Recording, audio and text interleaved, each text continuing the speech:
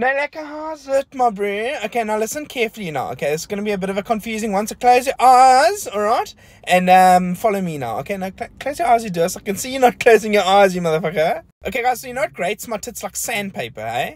To a point where I have to put fucking plasters on them, all right? Okay, now picture this, right? You're driving on a road that's leading to like a main road, all right?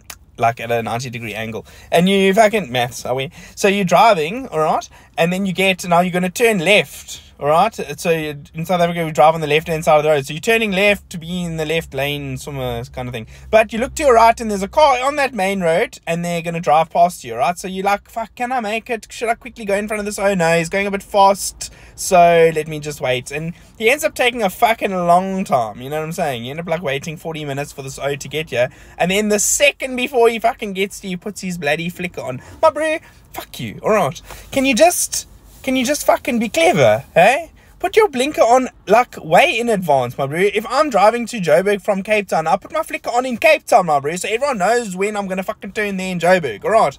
Wake up, man. You're wasting my fucking time.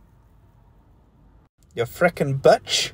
Cock funny, bro. I just listened to this video again, and that whole Cape Town Joburg situation made fucking no sense. But what I'm trying to say, my bro, is just put your fucking flicker on when you're gonna turn. Don't wait for the last minute. Please, man. I've got to be somewhere, obviously.